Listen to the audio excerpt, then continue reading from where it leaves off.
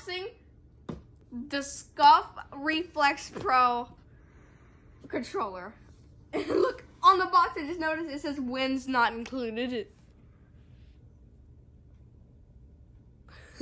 That's funny. And note on this controller, it took over a month to arrive. So, yeah. I'm pretty excited that it's finally here. Okay. Yep. You open it like this. Something.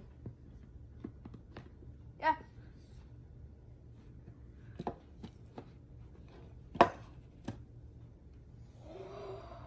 Oh, look at that! That looks amazing!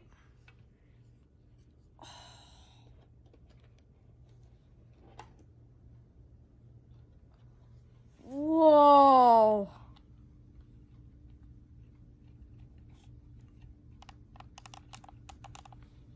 These feel crazy.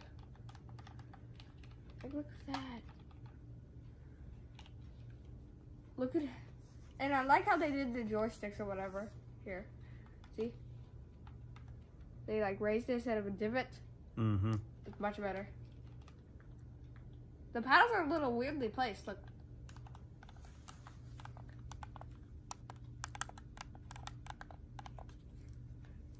I'm pretty sure they're adjustable or something. And, oh, plastic too. Look at all the grip on it.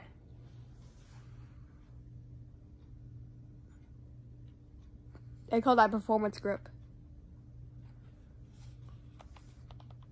Ooh. The buttons feel, oh.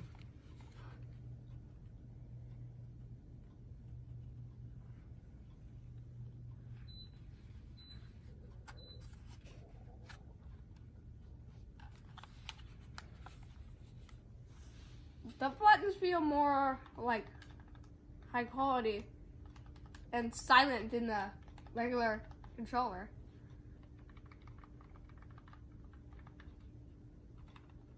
Ooh. What version of it is that? The Reflex Pro.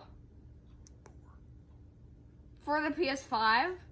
And you could plug it into your PC if you wanted to.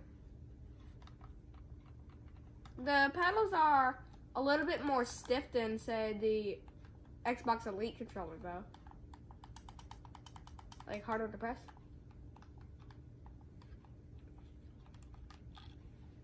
But this is the PlayStation controller. So, I think you can just, all you have to do is plug it in, and then unplug it, and it's connected to something. You can do a test video later. Yeah, we'll be doing a Scuf Reflex test video later. Alright. Oh, wait, there's the profile button to where your mapped paddle buttons, you can just switch to profile 1, 2, 3, something.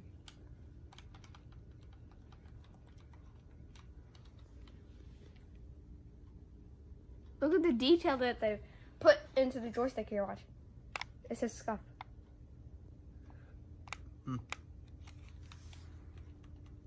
Alright, so, welcome to my dancing video. Do like, subscribe, see you guys next time. Goodbye.